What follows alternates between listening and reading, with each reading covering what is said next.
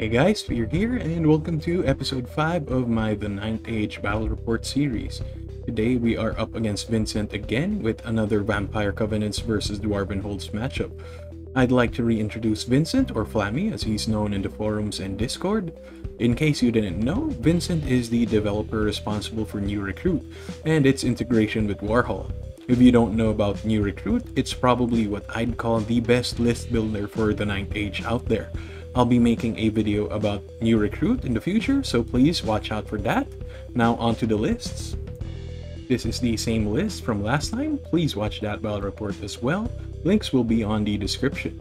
I have a King General with Ancestral Memory, Shield, Pistol, Rune of Resistance, Rune of Iron, Hand Weapon, has Rune of Destruction, Rune of Smashing, and Rune of Quickening. I have 3 Dragon Seekers, and a 20-man unit of Greybeards with Great Weapon, Vanguard, Full Command, and Flaming Standard, a 20-man unit of Greybeards with Shields, Full Command, and Runic Standards of Swiftness. I also have a unit of 15 Clan Marksmen with Great Weapon, Shield, Crossbow, Musician, and Champion, and 3 units of 25 Seekers with Vanguard, and lastly, a single unit of Steamcopter with Shrapnel Grenades. Today, Vincent is bringing with him a Necromancer General with the Dead Arise, Wizard Adept of Evocation, and Necromantic Staff. A Vampire Count with the Lamia Bloodline with Commandment, Wizard Master in Witchcraft, and Destiny's Call Light Armor with Great Weapon. Another Necromancer with Wizard Adept in Evocation, a block of 40 Skeletons with Spears, Full Command, and Rending Banner, 2 blocks of 24 Skeletons, Full Command with Legion Standard, a unit of 21 Zombies, a unit of 2 Bat Swarms, a Dark Coach, a unit of 3 Ghasts with a Champion, a unit of 10 Wraiths, and 2 Shrieking Horrors. For spells, once again, we skip my selection and go straight to Vincent's. All 3 of his wizards has his hereditary spell. His vampire is bringing Raven's Wing, Deceptive Glamour, The Wheel Turns, and Will-o'-the-Wisp. His general is using 2 copies of the Arise Bound spell and Whispers of the Veil. His other necromancer is bringing Spectral Blades. We are playing the Counter Thrust deployment once again and capture the flags. I have chosen the sides and Vincent deploys first. Vincent deploys on the top and starts by deploying his Bat Swarm besides the wood, creating a 20-inch bubble pushing my deployment zone a few inches backward. I counter-deploy with a unit of Seekers beside the woods on my DZ to create some sort of hold on the center. Vincent's next deployment is the big unit of Skeletons on the farm, securing his hold on my left flank. In response, I deploy my crossbowmen behind the fence. Vincent's third deployment is then a zombie block on his back line. Assuming Vincent would drop everything to get first turn, I place my copter on the center next to the Seekers, now known as Seeker Unit A. So I have some flexibility in movement with this decision. Vincent then drops the rest of his army from left to right. He drops the smaller skeleton block next to the big unit, the Wraiths between the big skeletons and the bats, a second small unit of skeletons on the right of the zombies. The Dark Coach is sandwiched between both units of Shrieking Horrors on the right flank. For the rest of my deployment, from left to right, I place the Great Weapon Greybeards on my far left, followed by the Sword and Board Beards with the King, hereby known as the King's Unit, next to the fence and Crossbowmen. I then place my second unit of Seekers, now known as Seeker Unit B, next to the farm, sandwiching the Copter, and my last unit of Seekers, now known as Seeker Unit C, is then placed on my far right, angled in a way to threaten the Shrieking Horrors. Each unit of Seekers has a Dragon Seeker situated on the right flank. Vincent has no vanguards, and so we head to my vanguards. I start off by vanguarding my Seeker unit up 12 inches up the board, hopefully to enclose the battlefield and just maybe catch the Shrieking Horrors. Next up, Seeker B vanguards 12 inches, taking note of the charge ranges of Vincent's units, wheeling slightly left to maximize visibility to be able to catch as many units as I can. Seeker A does the same thing, taking note of the Wraith's charge distance mainly. The King's unit also marches up, taking care of the Wraith's threat range and wheeling right to keep visibility of majority of Vincent's forces. The Great Weapon Beards does the same. I think I also forgot to note that I finally remembered the grudges and placed them on the big unit of Skeletons and Zombies. I feel like I may have misplaced the grudges, but please tell me in the comments how else I should have used them. Vampire Covenants, turn 1. Vincent starts off the game and forgoes his charges this turn. He starts his regular movement by wheeling the big unit of skeletons to face both units of Greatbeards. One of the Shrieking Horrors flies next to my Seeker Unit C to try and take shots at it on his shooting phase, while the Dark Coach and the other Horror move closer to the house. The unit of zombies move up the board to support the big unit of skeletons. The Bat Swarm then flies up to the Seeker A in an attempt to chaff it, while the Wraiths fly straight in front of it, in preparation for his magic phase magical movement combo. The small unit of zombies on my left moves back away from the Great Weapon Beards, while the one to my right moves forward. The skeleton unit on my right moves forward. Vincent forgets to move back his gas, but we fix that on my turn. The Shrieking Horror takes a shot at Seeker Unit C, taking out 2 models. He casts Raven's Wing on the Wraiths, which I am unable to dispel. He tries to see if there's a way for him to get into contact with my blocks to deal massive amounts of free damage. Luckily, there's no prime option, so he simply opts to wheel to face my crossbowmen. He also adds a whole bunch of zombies and skeletons to his units thanks to Arise, if I'm not mistaken. Dwarven holds, turn 1. For charges, I initially declare a charge on the ghouls with Seeker Unit A, but we remembered that Vincent had declared them to move back. So I changed the charge target into the bats, realizing that it's a good possibility that I can overcharge into the Wraiths. I have no further charges this turn, as the only charges I can make are both of the Greybeard units into the big unit of skeletons with Vincent's Lords, or have the King's unit flank the Wraiths, which I don't really believe is a good charge. I feel like I can win, or at least deal enough damage to the Wraiths, but with Aegis 3+, only the King would be able to deal damage. That unit is likely to get stuck and get flanked by the big unit of skeletons. Yes, I could chaff the skeletons with my other unit of Greybeards, but I don't really want that, as I'm likely to lose a lot of them thanks to his count. I then skip to regular movement and start off with the Copter and put it in short range of the Shrieking Horror. I then use Seeker Unit C to protect the Copter from getting charged and keep line of sight to the Coach and other Horror. Finally, both of my Greybeards pull back. For shooting, the Copter manages to deal 2 wounds on the Horror, while the Crossbowman whiff on the Wraiths. Combat is swift against the Bats, and I overcharge into the Wraiths with Seeker Unit A. A problem does arise from doing this though. I've completely blocked Seeker Unit B. Vampire Covenants, turn 2. For Vincent's turn 2, he charges the Ghasts into Seeker Unit A's flanks, but we actually forget to move them due to the Ghasts blending into the woods. We fix that later.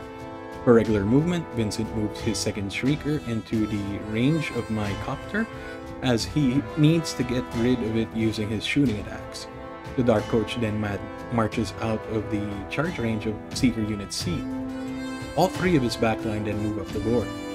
For magic, Vincent manages to set off the wheel turns on my Seeker Unit A and Will-O-Wisp on my King's unit, and applies Witchcraft Attribute to the big unit of skeletons. I managed to stop the movement shenanigans Vincent was attempting on the big unit of skeletons, which was what I really wanted to avoid. I then lose the Copter and 4 Seekers on Unit C from the Shrieking Horror's range attacks. Combat is brutal. I managed to lose only 1 Seeker while dealing 2 wounds to the Ghast and taking out 3 Wraiths. Vincent loses a Ghast and 3 more Wraiths due to being unstable. Dwarven holds, turn 2. I skip my charge phase and immediately move to regular movement. I start off the turn by moving the Great Weapon Beards out of line of sight of the big unit of skeletons. The random movement on the King's unit really puts a hamper on my plans.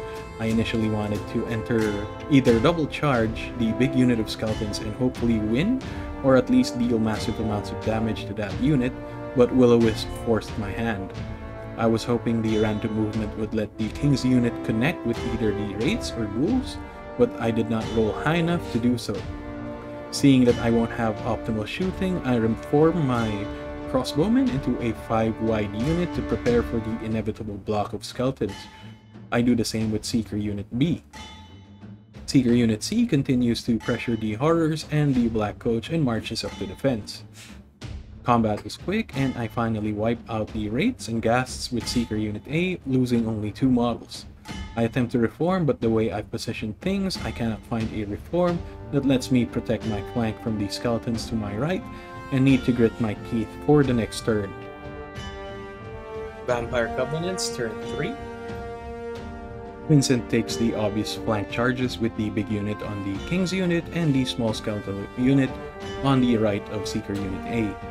For regular movement, he pulls back the other small unit of skeletons and the zombies away from my great weapon beards, while both of his spell characters in the zombie unit get out to keep in range to support the skeleton units. While the Shrieking Horror threatens the rear of Seekers A and B, the Dark Coach continues to pull farther away from Seeker Unit C. I get lucky this magic phase and no spells go off, either thanks to low rolls or being able to dispel them. For shooting, I lose 2 Seekers from Unit A and 2 Seekers from Unit C thanks to the Horrors. For combat, we start off with the King's unit, and I luckily only lose 2 models, but am only able to kill 1 skeleton. This forces a panic test, and I fail both times. A reroll was granted by Seen It All on the Greybeards. Vincent tries to pursue, hoping to wipe out the King's unit and overrun into my Seekers, but manages to fail to do so.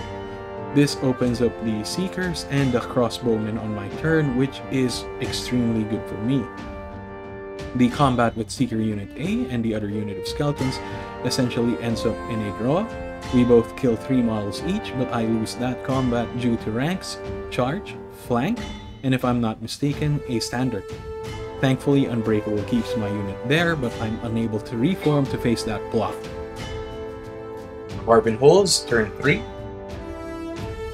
I take the obvious double charge on the big unit of skeletons with Seeker Unit B and the Crossbowmen. I manage to rally the King's unit and face them to hopefully support the Seeker Unit A the following turns. I continue to move Seeker Unit C into the left flank where the battle is mostly happening. It is now in a position to support the rest of my army on the following turns. I then reform my Great Weapon Beards to face the Shrieking Horror, as there's a potential that I lose this combat. We skip straight to combat, and I choose to resolve the battle with Seeker A first. I manage to kill 3 skeletons and lose none of my Seekers. I still lose combat due to ranks, but I am now able to reform to face them properly. For the big battle, we enter,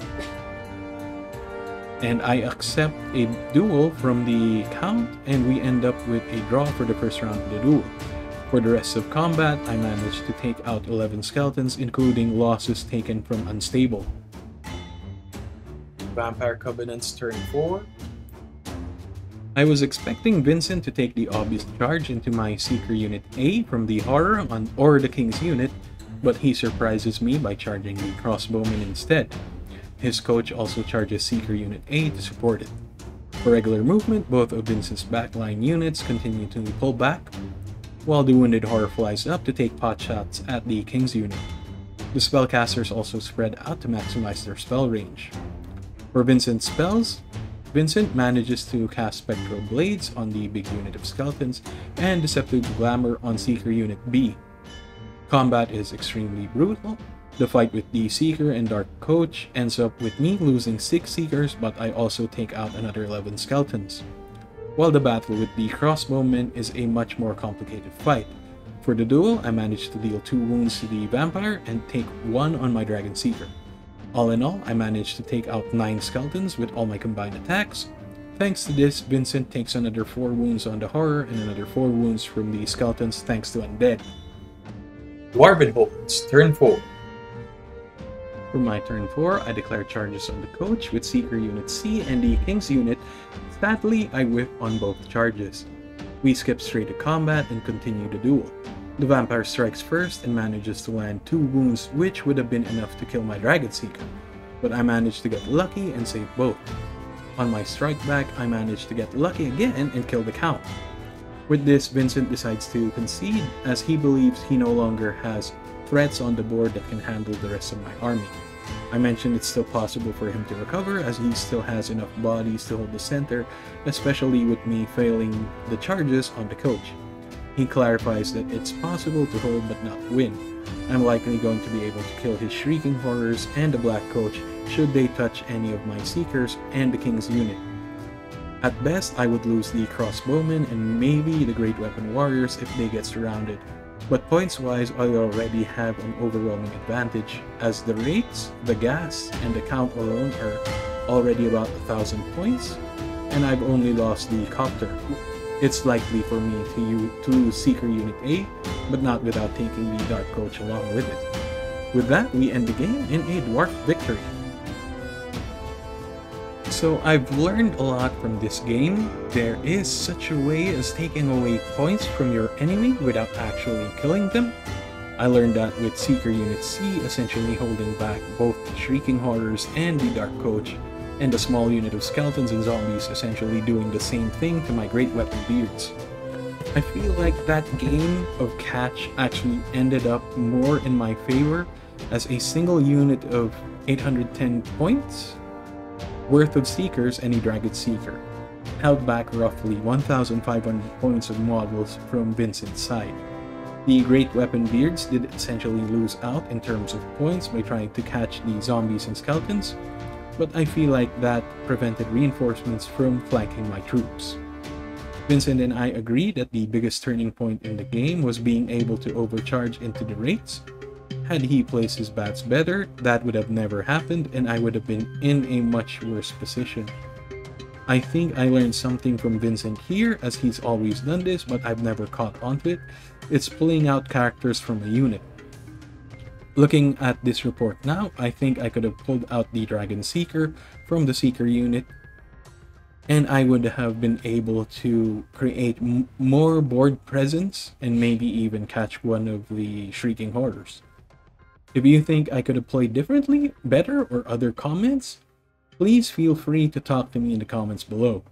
If you enjoyed this video, please hit that like button and subscribe. It really helps me out a lot. I've also started a coffee page. Please consider giving me a coffee.